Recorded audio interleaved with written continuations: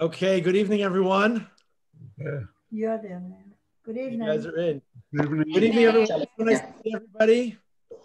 All right, welcome to our Thursday night around our Shabbos table. Can everybody hear me? Yeah. Yep. Okay, wonderful. You can put the video on. So nice. Noodles for everyone. Noodles for everybody. We had noodles in the house. There were noodles in the house almost tonight. took a picture of her tonight. Noodle night? I'm not going to say. I have chicken and meatballs cooking. Wait, you didn't serve dinner yet? Kelly's making meatballs tomorrow. No, that's for Shabbos. We had cereal and milk for dinner. That's Shabbos in the freezer. Cereal and milk for dinner. We Yeah. should do like a house swap. We had babka tonight, Rachel. We had babka. I like babka for dinner. My jugular. dinner was sponsored by Little Debbie's. I like Not a joke. That's better than Little Caesars. What's Little Debbie's? Oh my gosh, so nice to see everybody around our virtual Shabbos table. I want to have like a subtitle to this evening gathering, around our Shabbos table. That this is the virtual around the table, and then there's the eventual around the Shabbos table. I still want to like be hopeful and positive and uplifted and Amen. Amen for all of that. Oh, I hear Nancy. Rabbi, you know there are two different times for this meeting. Yes, we were told. We're gonna do it at 8 to 9 and then 8:30 to 9:30. Are there still two times? I thought Yeah. Really? I almost missed it. So Jen is going to go to the 8:30 session, we'll do the 8 o'clock class, and then we're going to switch. It's going to be Okay, awesome. no problem. We could listen to this all night. So great to see everybody. What is that? A cookie? That's a Little Debbie's. That's a Little Debbie's. Thank you, Rachel. Oatmeal cream pie. It's the best. We'll get them for you. Don't worry. Listen, Uri, at least All there's is well. oatmeal. You should just tell everybody you had oatmeal for dinner. That sounds a little bit better. No? But that sounds healthy. It definitely sounds healthier for sure. When I was a kid, I'm sorry, Rabbi, go ahead. No, Nancy, tell us. I was about to say, when I was a kid, my parents were very young when they had us, and my mom loved butter pecan ice cream, and she would get a gallon of butter pecan ice cream and put it in the middle of the table with 4 spoons and called it dinner. And all of my friends were so jealous, except I didn't like butter pecan ice cream. First of all, there's always one. For the protein. There's protein, there's calcium. You got like a whole nice dinner there. That's what my mother said. Okay, amazing to see everybody. Wonderful to have this time together. We look forward to it. And we hope your families are safe and healthy and well. I'm just going to start off with maybe something, change it up a little bit, if that's okay. My phone just died, so if anyone wants to add questions, your phone is good. My phone is not with a lot of battery, but you can actually text us on the chat, or you can text my phone. It comes onto my computer or WhatsApp. Any questions, comments, concerns, interests, additions, we welcome and encourage everybody to participate. So let me throw something out here a little bit semi-controversial. And I always say it's semi-controversial because I actually did mention it in my Chumash class this morning as way of introduction and way of jump-starting our topic and our learning this morning. And you'd be surprised to know, maybe not surprised to know, that actually, look at those sweet faces, you'd be surprised to know, not surprised to know that I got a number of text messages offline and whatever and otherwise questioning this conversation. So I just want to throw it out here around the Shabbos table. So I'm going to do so by first and foremost, I guess, wishing a mazel tov to the Sharps for the hiring of Tony La Russa, who's the new manager of your Chicago White Sox. Huge news, massive news. This guy comes out of retirement. You know that his first job as a Major League Baseball manager was with the White Sox. Do you know that? You got to know that, right? I want you to have a number 10 face mask. Number 7. Well, is that Bekias or what? Or you're impressed with that, right? Number 10 is Tony La Russa. What do you say, Rabbi Sharp? Chicago has 2 baseball teams? Yes, you're muted, Rabbi Sharp. Oh my gosh, we got props and all tonight. I can't hear you. Unfortunately, we can't hear you. Oh, it's signed by him. Well, that's awesome. That's amazing. That's amazing. So that's like not in a box. It's like just out for sweating in. We can't hear you. You guys are muted again. On. So tonight's game is charades. So we're playing charades. You guys are up first. Yes, that is, no sauce on the noodles tonight for dinner for 1,000. Okay. In a serious note, so in the genre of Major League Sports, so I threw out today what I believe was a major public statement. Why? Because you don't want them to see I'm typing. And not only is it a public statement, but it has huge repercussions and ramifications. And I'll just throw it out here as kind of just giving you the event as it took place. I don't need a video. And then we'll throw out there, a little bit of like, what would you do if you were the commissioner of Major League Baseball? This past Tuesday night, the Los Angeles Dodgers ended their 32-year drought and they became world champions. And they were celebrating their world championship at a neutral location, whereas in the past they switch off where they would play, home team, visiting team. They're playing in Texas, and they celebrated. But what took place, as some of you who are aware, and for those of you who are not, is everybody aware? You might not be. Everyone's aware. Good. Their prized third baseman, who was a clubhouse cheerleader of sorts and a main primary personality figure. He tested positive for coronavirus. He was pulled in the middle of the game, and he was put in isolation per Major League Baseball protocols. At the end of the game, when they're jumping on each other like a bunch of civilized behemoths and they're celebrating their world championship and they're doing what they're doing, he runs out of the tunnel, joins his teammates and his managers and coaches, etc., and he celebrates with them.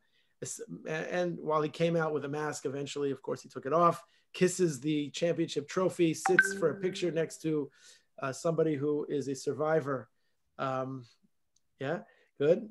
Who was a survivor of an illness, which he was able to survive, but ostensibly puts so many people who are now in self-imposed quarantine, both of those teams, at risk.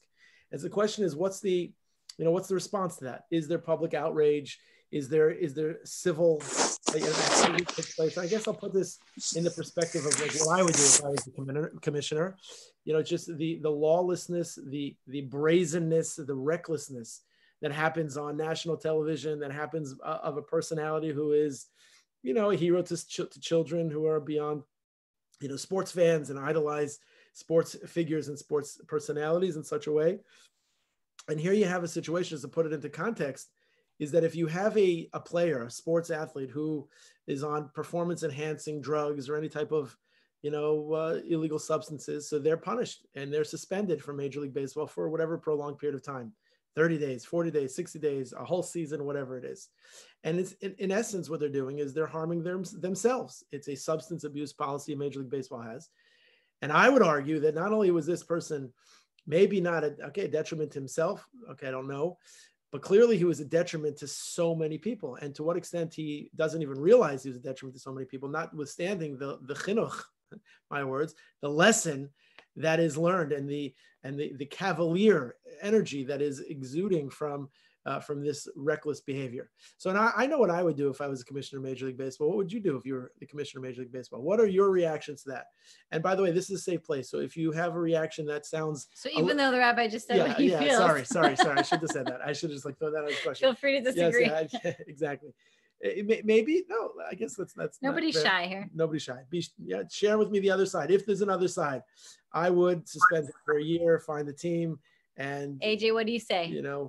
What are you talking about? Talk about your cuteness. We're talking about your cuteness. You were just born like 5 seconds ago. Look how big you are. My goodness gracious. I remember your birth like yesterday. Can I know? Such a cutie pie. What do you say? Anybody? What do you think? Yes, I would impeach him. Impeach? A little hard to hear you through that. Yes. That's a mixed metaphor. Yes, no, certainly it is. Can somebody pick up the peaches? Linda, you have to unmute yourself. He should be suspended. He put everybody's life in jeopardy, and it's selfish. And that's why we have the problem we have today. People not taking care of themselves so that other people are not put in peril. My question is, if he was waiting for a test result, they all knew that there was a possibility that something was wrong. So why isn't it all of their responsibility? Good. Why was he playing to begin with? Right. So it's not even just him. The whole team seems like they obviously knew something was coming. Would they get like a call in the middle of the game? It's crazy. Right. That's literally what happened, right? That's what happened. They got a call in the middle of the game and they pulled them. Right. So that's an interesting point. Like, who was reckless? Who was reckless to even like let the guy play? Let alone, okay, you want to be there, you want to be in isolation someplace. Got it. But is it that is it a greed point? Is it you got to win a championship? It's an elimination game, and then you're going to put your player in with the hopes that he's going to be negative.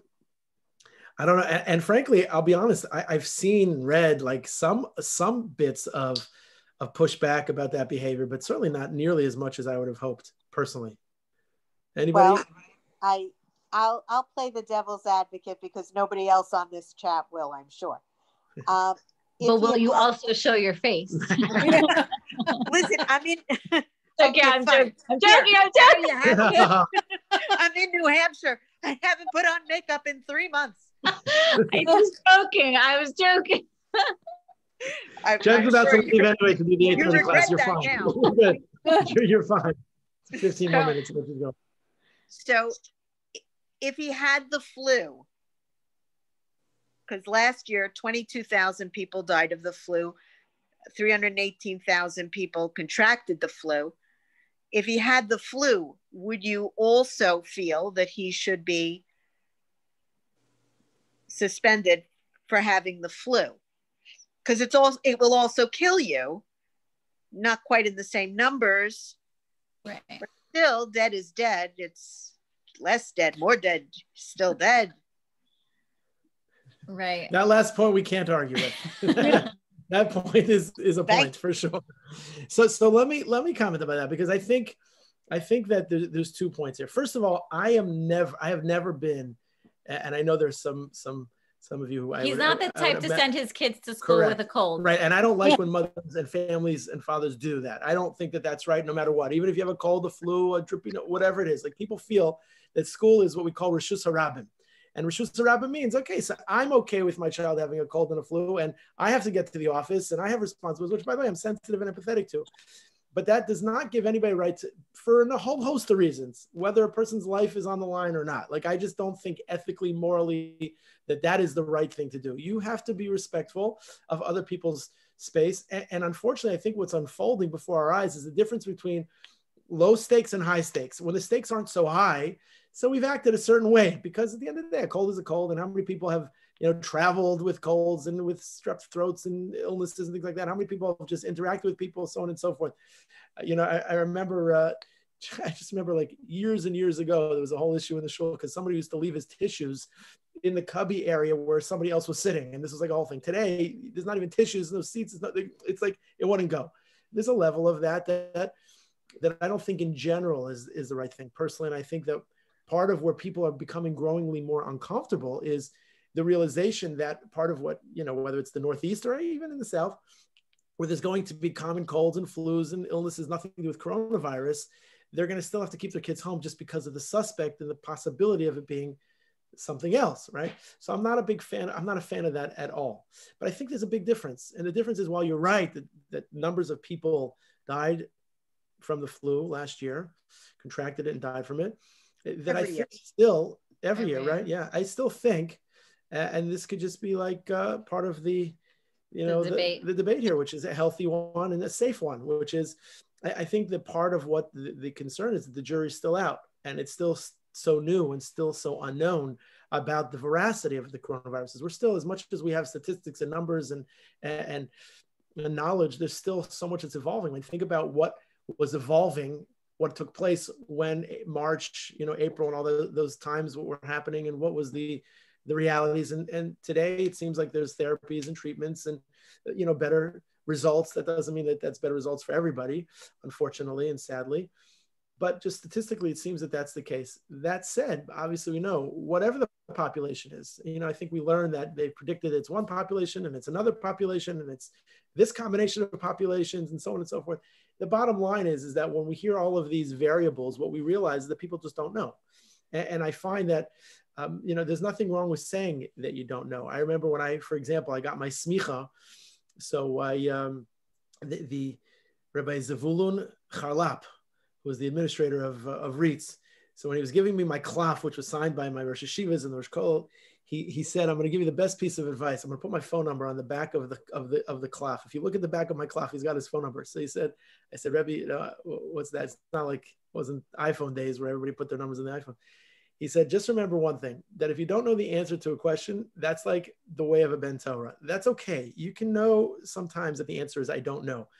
Here's my phone number. If you don't know, you call me. And if I don't know, I'm going to call Rav Shechter. And that's what it is.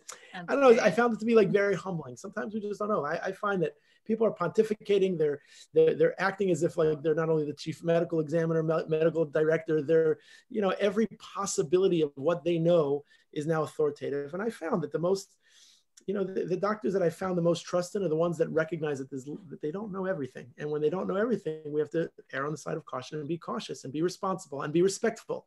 I've been saying this a number of times. I'm giving a Gemara class on Mondays and Shabbos afternoon, which means you cannot stand idly. Pasuk in Chumash, Parshas Kedoshim. I'm not going to put Uri on the spot and lane it, but is the idea you can't stand idly and watch your brother's blood be spilled, right? That's this meta principle. But the idea is, the Gemara teaches, is that one person, one life is so valuable that kol hamatzal nefesh achas, it's kilu matzal olamole. Anybody who saves one person is as if you saved an entire world. Anybody who allows one life to be lost, it's as if you lost an entire world. And what's frightening about that Gemara is that we remember and we realize, I think, these statements and believe in them. Sadly to say, I think when the stakes are not so high, not when the stakes are really high, I don't know as much. I really think we need to learn how to figure out whether that chazal is something that we believe in. And if the answer is we believe in that, then a player, an athlete, an iconic person, and a regular person, and everything in between have very important responsibilities to model behavior, to act a certain way. And yeah, I agree with you. It's definitely a question. It's certainly another side of the debate, and I appreciate that. I don't know if the world or I would be as abrasive about what I feel. It's just a function of the word pandemic is a serious word, and the uncertainty of it, and the numbers of it, and the climb of it, and the fact of the matter is that there is something that's biyadenu. It seems, I mean, everything's bidei shamayim, everything's bidei shamayim, but there is something that's biyadenu. I mean, the Rebbetzin gave us a chance to participate in the refuah to whatever extent that means. Masking and social distancing are not necessarily the answer. If somebody is destined to get it, they're going to get it. However, there's certain hishtadlus, which is part and parcel to how we believe things are supposed to go. I have something to say, but does anyone else want to comment before I do? I feel like Jeffrey, you'd kick him out of the league for sure, right? He wouldn't stand a chance, this guy. I'm still very sensitive, though, to, like, you have to really put yourself into someone's shoes. And this is also like a deep question, but like, if you think about people decide, what they live for, and you think about what someone would die for. So like these baseball players, this is their whole life. This game is their whole life. And I think that when you see anyone make a decision about like, that could be not good for their health or not good for, but like without it, there's no life. Like this is the moment he's waiting for his entire life. And to give that up, I think is a big, big deal. It's not to be taken so lightly. I know my grandmother, who is 96 in LA, she wasn't being super careful with Corona, because like she feels like she's older. She wants to be at her children's birthday party, her great grandchildren's birthday parties, and it's almost like, if she's gonna be locked up in a room and she needs to get her hair done. I mean, she needs to get her hair done. She's 96, like she has to. So,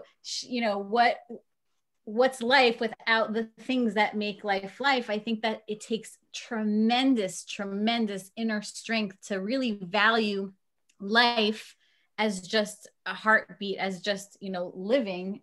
It's something to talk about. Oh my gosh, he's so not happy with it right now. I just think it's still worth talking about. It's just to be sensitive to what people are going through, to decisions that people, how much is at stake to, it's a lot. I'm for sure. You're not sensitive. I'm for sure. I'm for sure sensitive and empathetic. And by the way, you're right. Shira, right. Tell us. No. I'll interject. I'm curious. I'll interject for a moment. I haven't aunt who's 80 years old who lives alone in a 1-bedroom apartment in the Bronx. And for her to not have socialization, she's alone. She's never been married. She's alone. She has no children. She's not computer literate. She can't Zoom with people.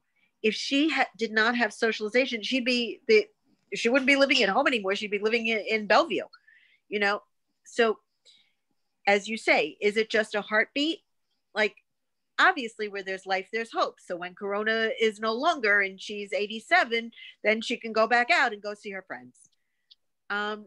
So when I hear about your grandmother, I'm very much empathetic of her mindset, but she is also not an island.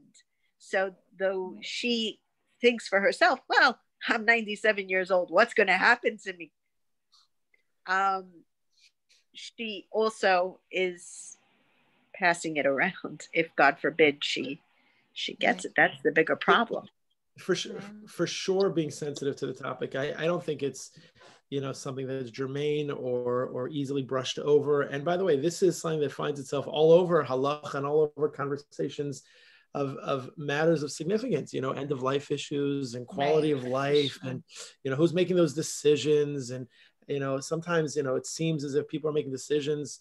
Some of the occasions that I've dealt with certain families, sometimes families just feel that they're overtaxed, overburdened, and therefore they're overburdened. Therefore, they'll dismiss that process only because of its heavy weight on the people that are the caretakers. And I'm not diminishing that. That's a heavy process.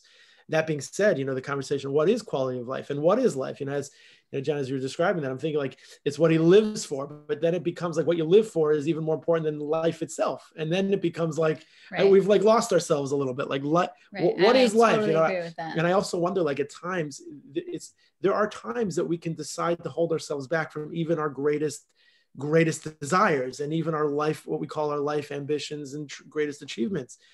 There are lessons that are taught. There are achievements that are won. I think there's an achievement even greater than winning the World Series, which is modeling behavior and keeping people safe. And if one person died or was ill or had side effects or has long forevermore realities because of contracting it, because of that cavalier behavior and that reckless behavior. So like, is a World Series championship, like, is it worth it? Like, is anything worth it more than life? Like, what does life mean? That's the question. And that's the question, of course. And that's so significant where it is. And obviously, as it ties into the Parsha, which is every conversation that a rabbi and Rebbetzin discuss ultimately gets to Parshas. It's not, by the way, when we're just talking amongst ourselves, we talk about the Parsha. When we're he done sleep talks Parsha yeah, too. Right. Yeah. What Uri does also, so that's it. So the answer is that lech lecha, the key word there, that is, of course, to the commentaries and the commentators' curiosity is just lech. Just leave, go. You should go. What's the lecha? The lecha is like, all right, there's so much. There's the promise, Rashi says, that he's going to grow prosperous and be enumerated, and he's going to have descendants. The lecha is like the challenge of this whole of the parsha. Lech makes sense. Lech. Lecha, what's the lecha? To you. So some of the Bali Musar understand what the lecha is. If you look in the Nesiv Shalom, what the lecha is go find yourself and think about what the value of life is. Not just your birthplace, not just your homeland, your father's home and everything that it represents, and the legacy and your connection and the narrative and your descendants. I mean, it's like very, very heavy. So the quality of life and the caricature of what life is supposed to be, that's so significant to think about what is the quality of life. And the fact that we feel fatigue, and everybody feels fatigue. The fact that you feel fatigue is something to be, considerate of and considerate, to be measured by what decisions we make, for sure. It goes without saying. And I don't underestimate that challenge. It is. And we have to do whatever we can to keep sane and go out and do it safely and interact with the world the right way and the way we're supposed to. Yes, so there is, I'm just you can have your cake and eat it too type of person. And I just think it has to be done responsibly, not recklessly. There is a selfishness and there has to be a selflessness. What would just be if, even though he forgave and gave up his own personal ability to be jubilant and take a picture and to kiss the trophy, So kiss the trophy in 2 weeks. There's lots of people that have to kiss whatever the proverbial, trophy is in our lives that you could kiss a little bit later. So you kiss a little bit later because because there's something called life that's more important than the ambitions that you've spent your whole life committing to. That's my pushback. Sorry. I think more important even than the life issue, and I'm going to throw my 2 cents. Forget anything else. Young people, the youth, the kids, look up to these athletes like they are, the end all. And the problem which they tend to forget, and I'm going to, and any of the leaders, any of the people that people look up to set an example. And what he did today to the young people who are watching him is he set an example that I don't think is a great example. That my personal needs, my personal emotions, my personal desires supersedes everything else. And I agree with you, Rabbi. We don't know, and the experts don't know. And I had the opportunity to spend a lot of time talking to Rabbi Dr. Avram Steinberg when I was in Eretz Yisrael. And you sit and you talk, and he says, we don't know. They don't know. Now, to err on the side of caution, I think, is a logical and responsible thing to do. So what he did today may have no implications other than the fact that it's shown the young people, what rules are there, but you don't have to follow it. If you have a desire, do it and forget about the implications to anybody and everybody else. And the problem is we live in a very much so me-first society where people tend to care about themselves. And, I think as Jews, and especially as observant Jews, Tikkun Olam, Ben Adam Chaver, you have to care about your fellow man, I think, first and foremost, and I think above anything else. And Rabbi, you and I have had this discussion, and I've said to you many times, there's 2 sides to Luchat HaBrit, the right side and the left side. And I firmly believe that we need to put a lot more attention on the left side than we're currently putting. And what he said today was a very bad example. Yeah. Is there such a thing? I appreciate your comments very, very much. Is there such a thing? I had a conversation with somebody today who actually was wondering, is there such a thing called being too cautious? Can you be too cautious? I'll tell you kind of what the conversation that will ensue with some of my children at some point. And it's ensued with my children, this topic, but just different characters. And the answer is, like, what happens if nobody contracts COVID-19? And at the end of the day, really, there's rules. So it's rules for rules' sake. We all know that people drive past the speed limit every single day. People don't, yield at a yellow. People don't stop fully to stop. The lawgiver and the law followers, there's a big divide. There's only few and far between, really. So I guess the question then will be, is like, what would happen? You had that big Shabbaton, and really they shouldn't have had it, and they weren't wearing masks, they weren't social distancing, and then nobody got it. And what happens if nobody gets it? So maybe there is a very strong voice that's saying that, there's so much angst and unconditioned worry, and people got to get back to their worlds and their lives. And God forbid, Chalilah v'chas, we wish anybody to get sick there. But is it that it's a story that if they get sick, oh, look what happened. You see, you have to be careful. But if they don't get sick, maybe there's some people that are emboldened by the fact that if nobody gets it, nobody contracts it at some point, that they don't contract it. So maybe what he did is he was just a little bit courageous, and he, like, in the face of the pandemic, and you'll stand up tall, and don't be scared, people. It's flu-like. I mean, so Rabbi, you're driving at 3:00 in the morning. There isn't a car anywhere to be seen. You come up to a red light. Do you wait until the light turns green, or do you go through the red light? There's nobody there. No police, no other cars, no pedestrians, nobody. Or do you wait? Wait. Exactly. You wait. You wait. I don't know if most people. What? I was saying that's a great example that people should think about, because we do know a lot. Everybody says we don't know. They call it a pandemic for a reason. It's a pandemic because it's highly contagious.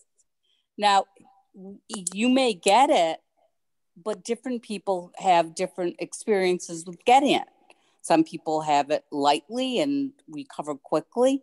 But if you're elderly, they say it's worse, but it's not always worse. There are elderly people who get it who just stay at home and nothing happens. And I think the risk is also that we don't think about sometimes is what happens if we decide, all right, so we won't be quite as careful as we were before. If you get sick, somebody has to take care of you. And you're putting that responsibility on the people who mean the most to you. And maybe they can't even come in because they don't want to be exposed to the virus. So you set up a whole train of questions that you should be asking yourself before you're willing to take that chance. Yeah. It's so well articulated, and I so appreciate that point. I think that also boils down to like how people live their lives. Like, you know, the Mishnah describes a person who is a roa es hanolad as one of the primary. It's a person who sees and anticipates the future. Right, the students of Rabbi Shimon ben Yochanan ben Zakkai, when extolling the praise of them, so Rabbi Shimon was one who said that to be a roas hanolad. Roas hanolad means you anticipate, you could predict, you could forecast, you can bavorn, as they say in Yiddish.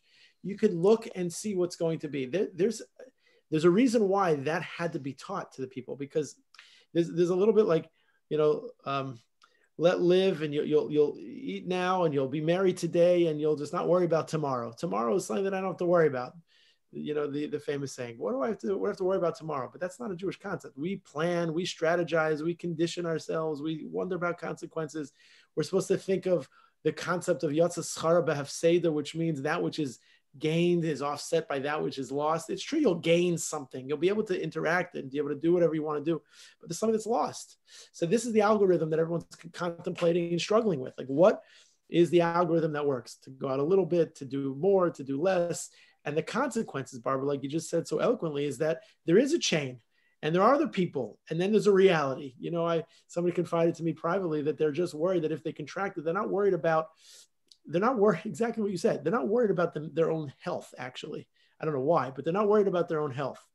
But they're worried that they're going to be alone because no one's going to be able to easily access them.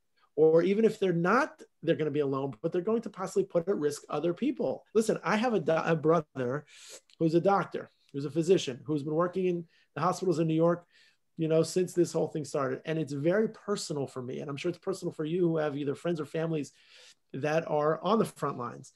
And every single time my brother puts on like his multi-layer gear and his masks and his shield and his, you know, footies and woodies and all the things that he's doing, like, so, and he's isolated from his wife and from my nephews and my nieces, and he's got to like live in a different location. Like, so obviously I'm like cheering him and celebrating him and being mechazik him. I'm so proud of him. It's unbelievable. But I'm also like nervous because it's my brother. I don't want him to be exposed, and he's been exposed. And how many COVID-19 tests has he had since March? He's had weekly. What's weekly over 7 months? I mean, you're talking about like abnormal amounts, and they're not comfortable. They're not comfortable. I mean, I had one COVID test. Thankfully, it was negative, and goodness gracious, it's scarring. Israel came out with the mouthwash one. Did they? They did. They came out with a where you spit.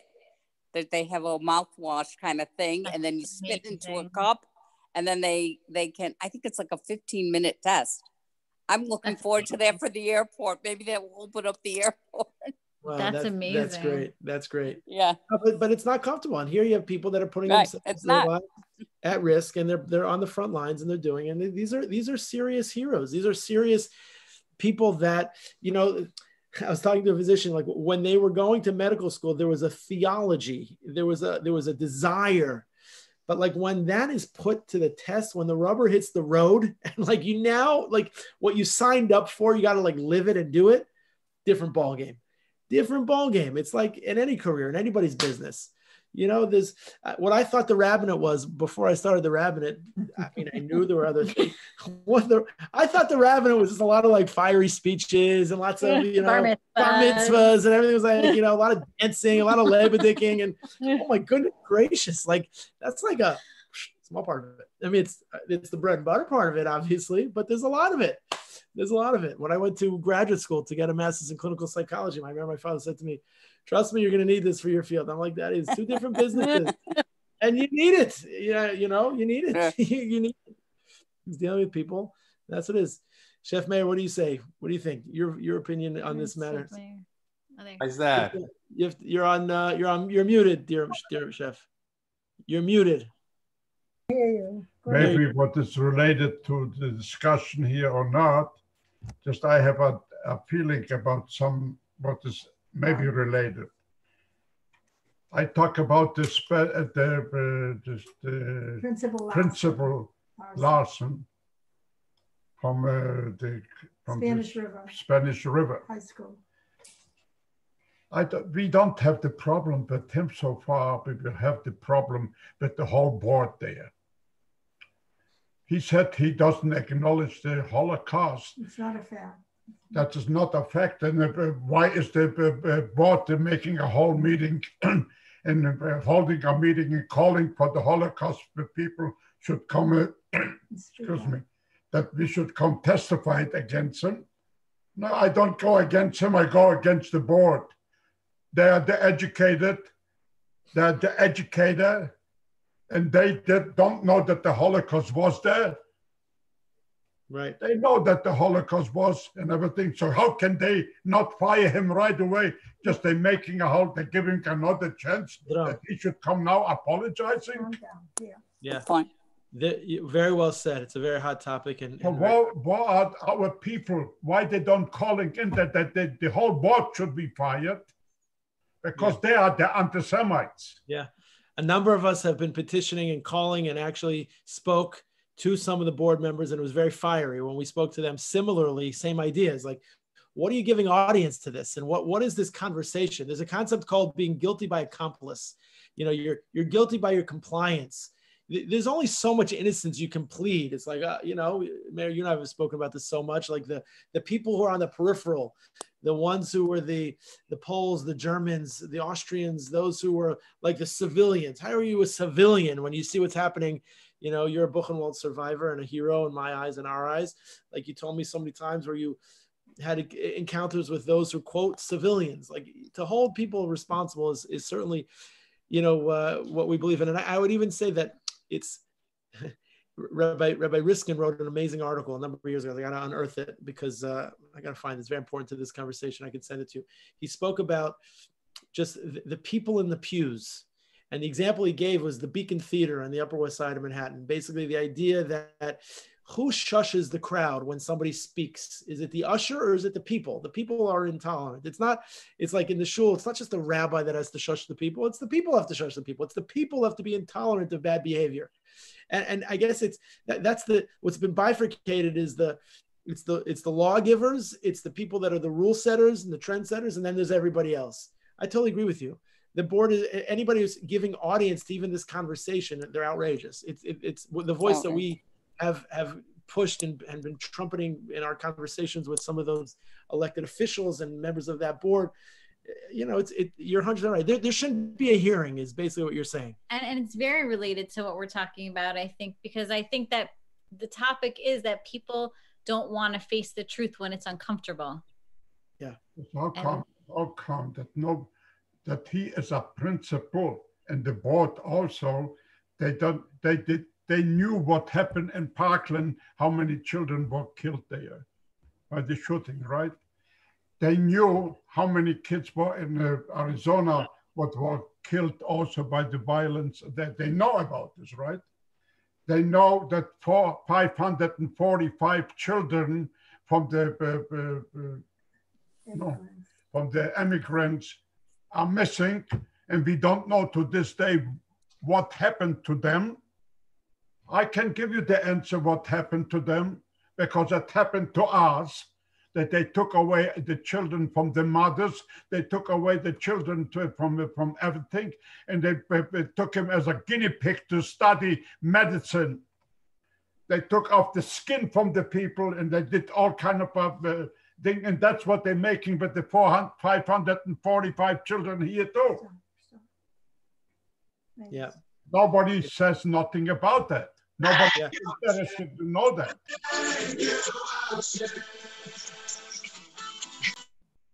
These so are said now this Monday is the board is sitting about this principle, they should not even say not one word. They say, hey, you're fired and you finish, done with you. That would be a very powerful lesson.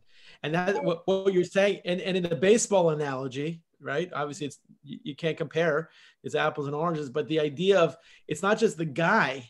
It's to Jen's point at the beginning, which is like, didn't they all know that he was testing? Like the idea when somebody's testing and waiting results back, like everybody should have been on board. And the fact is that they're all held responsible.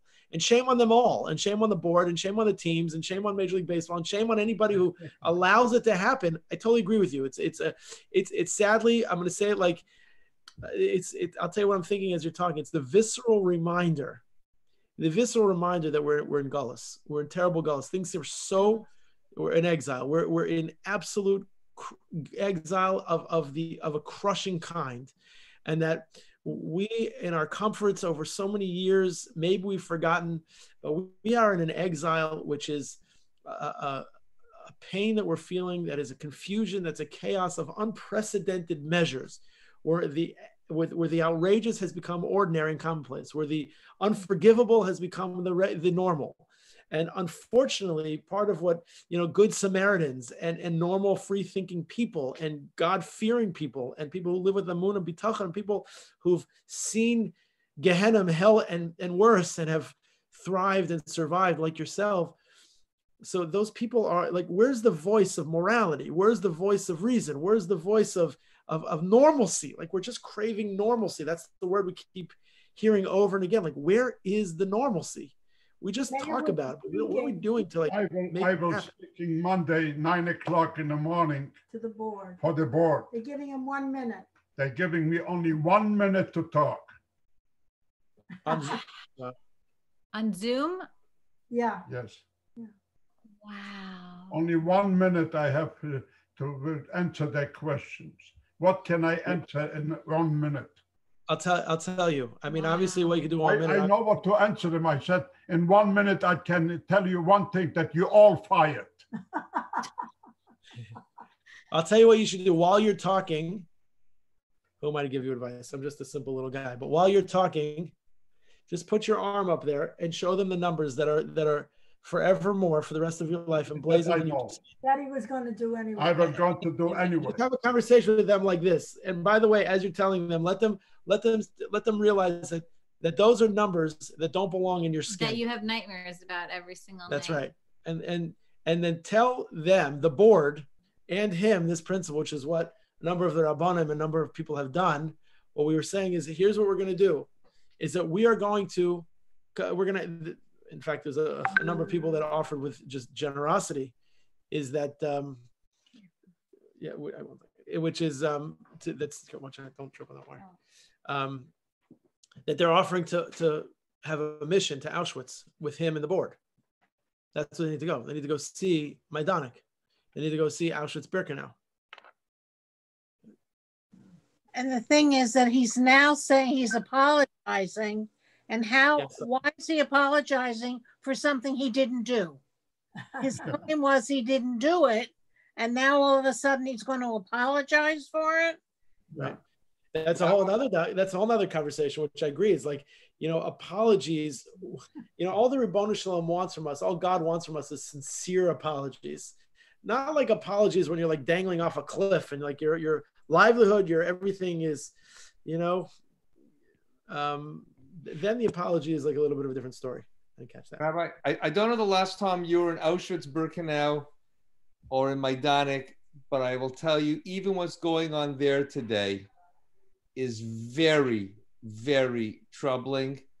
In Majdanek, there is I couldn't find one indication when I was last there that a Jew ever set foot in Majdanek. Nothing. And when I went into Auschwitz with the march, and they forced us to have a Auschwitz guide to take us around, and the Auschwitz guide explained how 6 million Poles died in the Holocaust. And they're right, 6 million Poles did die. But unfortunately now what they're doing indirectly is they're mixing up 6 million Poles, 6 million Jews.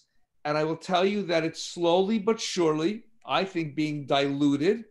And I think the impact is being lesson. And I think you need, like what Mayor's saying is correct. I don't think people really comprehend what happened. What you do see when you still walk through, not so much Auschwitz, but through Birkenau, you still will find bones on the ground. But again, people go in there and it's much more sterile than it was back then. The buildings in Birkenau, for the most part, aren't there. It's clean. You go there in the summer. It's a sunny day. Try to imagine walking there in the middle of winter, in the freezing cold, with nothing on. It's very different. And taking a guy like that, yeah, I'd love to take him in the middle of winter, have him walk the death march that the prisoners of Auschwitz walked, and then see how he feels at the end of the day, wearing what they wore. Right. I would say that I agree with you, but here's what I would add. Hold on. Here's what I would add. I would add this, and this is to me where I can put my head on my pillow at night, and I could rest, and I could feel peaceful, and I could feel optimistic when I wake up in the morning. And that's the bottom line, which is what I'm going to share with you now, which is that afal pichein, even though all of this is true, look how beautiful and strong Eretz Yisrael is. It has its issues. It has its machlokes. It has its factions and fractions. We have Eretz Yisrael. We have Yerushalayim and Kodesh. We have Torah that's thriving around the world. We have, look at our Boca Raton Jewish community that has exploded. I'm not talking about just even our shul community. That's obvious. But our Boca Raton community, there's Torah that's thriving. There's, I mean, look, you can go to places, I don't know, I see that the Abramsons are here with us tonight. You go to places that are desert, that are barren, that there's no water, that there's no habitation, and then they're growing esrogim, and there's date trees, and there's people that are living there. There's vitality and vibrancy, and there's growth, and it's extraordinary, and it's so unbelievable. By the way, and chicken and eggs. What? And chicken coops and eggs. You're just trying to hit. You're trying to get to the kishkas. That's right. Chicken coops and eggs. And eggs for everybody. Everyone should eat eggs. Lots and lots of eggs. But the answer is that, look, that to me is the greatest finger wag against this whole thing. There are injustices and there are inappropriate behaviors, so on and so forth. But look how strong. Look how vibrant. We are an Am Kishe Oref, both in the negative sense, and we're an Am Kishe Oref in the positive sense. We will not back down. The Israeli Defense Forces is strong. The siyata d'shmaya that we should be zocheh to is continually strong. The Torah learning that's going on, it's gewaldic.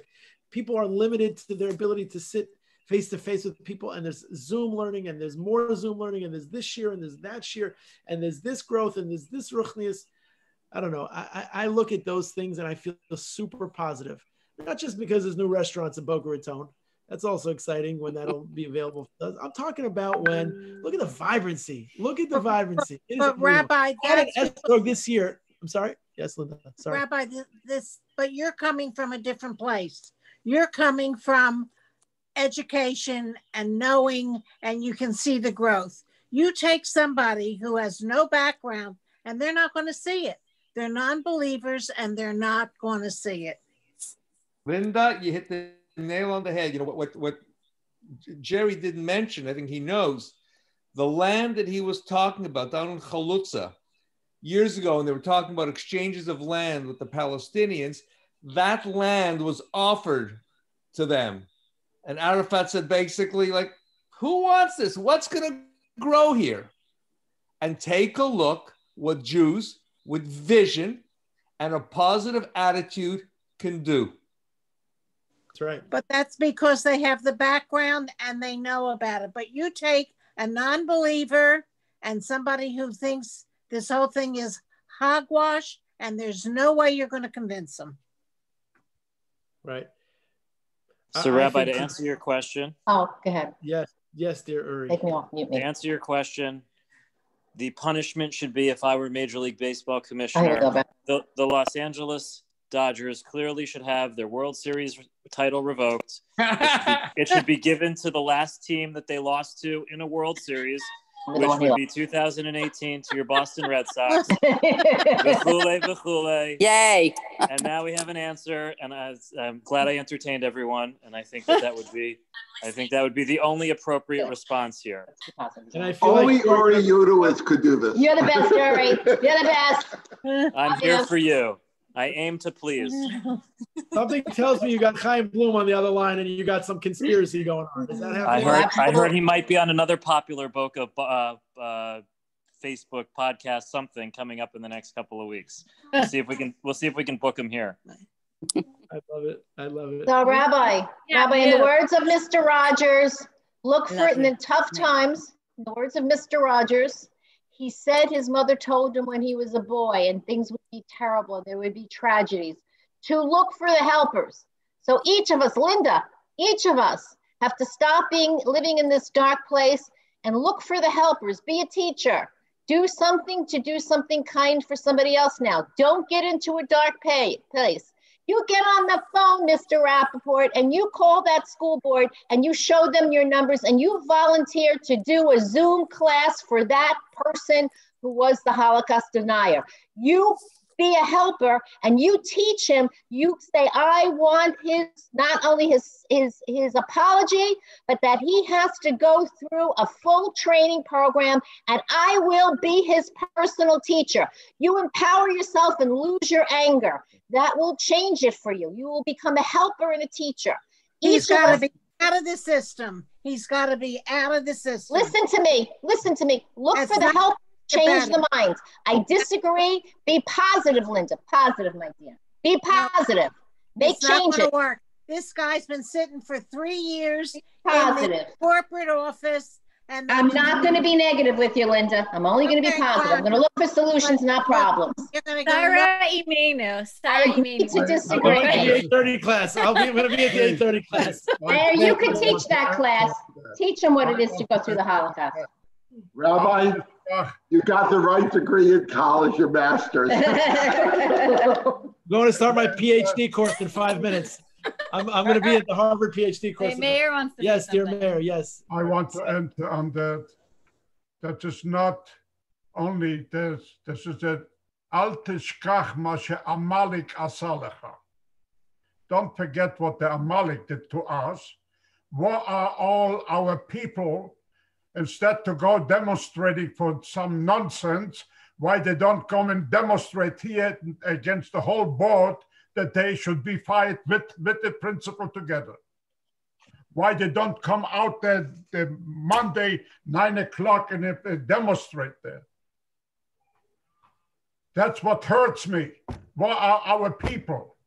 They forgot about this? So I think what Shelley is saying, calm down. No, I cannot calm down because I am the survivor. I know what happened. I think Shelley's saying that you should use your passion and be robustly strong like ever before, but realize that your power of your voice and your strength, which is stronger than anybody we know, has a power that nobody else has. You're right that everybody needs to share that voice. I agree with that. And we got to all be there together. I think that with you is in that lead, because nobody could speak like a survivor can. Nobody can. And nobody denies that at all. And your pain is. I cannot answer in 1 minute. What can I say in 1 minute? My name, and I am opposing you. Opposing. That's all. You and him together. I have a suggestion for you for your 1 minute. How about if we suggested that he could stay on if only he not only goes through a course, but he has to write the curriculum. He cannot come back on until he writes a Holocaust curriculum for the whole school system. In other words, he really will have to believe what he's writing. And that the committee who looks at it isn't this board. There has to be a board of people outside of this board who have to approve this Holocaust. And you would be one of the people on there who would be approving the Holocaust education. Mayor, I loved the rabbi's suggestion, and I still think that'll be the most powerful message, and that'll take seconds. Your arm with the number.